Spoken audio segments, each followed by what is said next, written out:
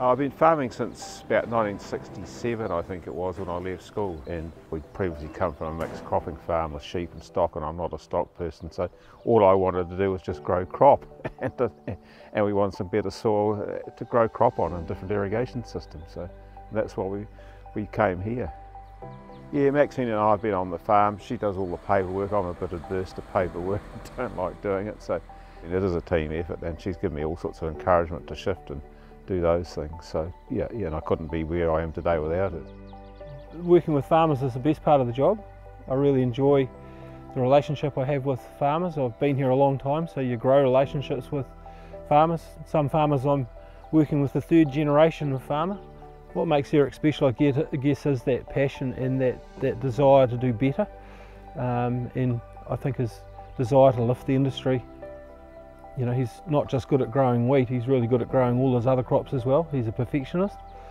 Our local territory manager, David Weath, has worked with Eric for many years, and through this they've formed a very close relationship, and it was really through this relationship that Eric was encouraged to have a go at the world record.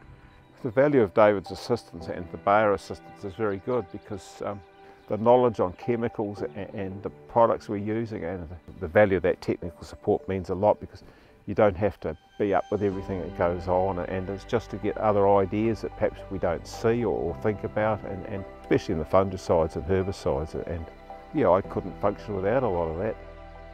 We haven't sat still since 2017 when we achieved the previous world record. We've been basically monitoring what we've been doing. We've been looking at different varieties. Every year we sow 3 different varieties and just see how they go on the farm. So making sure that there's no disease. Our insecticide programs are very robust. Also, we can't have competition, so our herbicide program's pretty robust. We've gone to liquid N, or liquid nitrogen, this last world attempt, and the reason for that was basically it gave us uniform coverage across the whole field.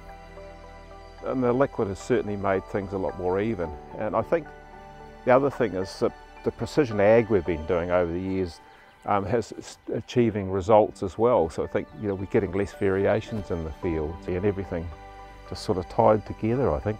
Our products aren't used entirely without others being used as well, but I think it does demonstrate some of the effectiveness of our products in controlling the pests and diseases and weeds that can limit the yield potential of the crops. So to have our products used in a world record attempt that's successful is very great for Bayer in New Zealand. So 2017 yield was 16.791 tonnes to the hectare. This time round we've done 17.398.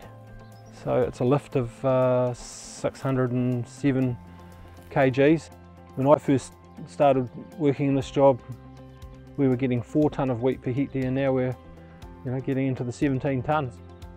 Things keep changing, technology keeps changing, varieties keep changing. So, you know, and you can see things you've missed in the previous attempt to do better in the next one. So I think the whole combination of things like that, you just think, well, yeah, we can always do better, and that's what it is.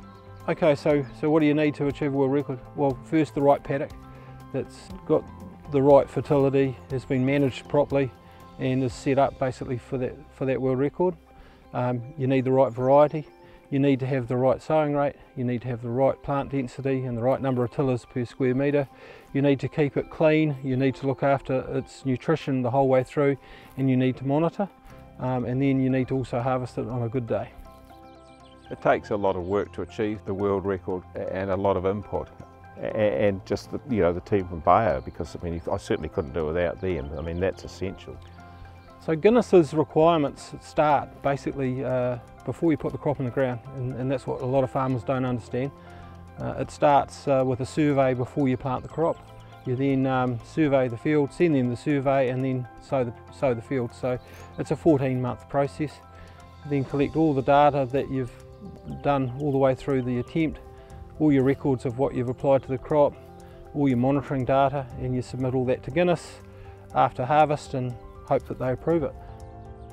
I think what it means to Canterbury and the New Zealand arable farmers is that we're a very small industry, and we're a very good industry, and Canterbury in particular has some very good soil types, and they're some of the best farmers in the world, and I've often thought that. I've been fortunate enough to travel, and see some of the farming in other parts of the world. And I think Canterbury has has an ideal climate, and it's very good for the New Zealand arable industry, because it is an industry that's sort of forgotten about in many respects, but it's a very important industry, because we're growing quite a bit of the world's radish seed, we're growing a lot of the world's carrot seed, a lot of the world's vegetable seeds like spinach, red beet, pak choy or bok choy, and then there's all the grass seeds that some are exported, some are turf grasses and those things, and it just reflects that New Zealand arable industry is not a backward industry, it's a very forward industry, and I'm quite proud to be involved in that industry, because it is a good industry and it's very important to the country or to the New Zealand farming situation. So what it means to me personally to be involved with World Record is basically to show farmers that it can be done, and that they should aspire to lift their own yields, and that's what these records do. They show farmers that they can do better and people can achieve it on their own farm. The future of arable farming in New Zealand is very good. We're achieving higher yields per hectare or less area, so I mean that's always very sustainable, and that's what's necessary in the world today, because the world population keeps growing and New Zealand can play a part in that.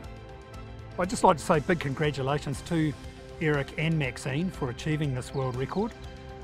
They had the record previously and they've now increased it, so I just think it's a wonderful achievement and just shows the dedication of Eric to and the agronomic skill that he's got to grow high yielding wheat crops.